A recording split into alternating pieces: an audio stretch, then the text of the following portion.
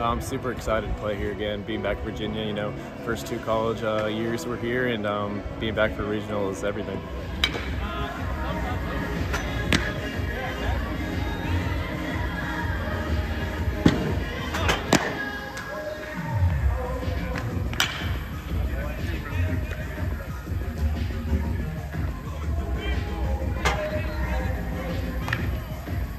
You know, I think the sky's the limit for this group. You know, we try to take it one pitch, one swing, one at bat at a time, and one game at a time, and really the sky's the limit for us. Is that kind of what you learned from your previous regional experience, and what does that add to your game?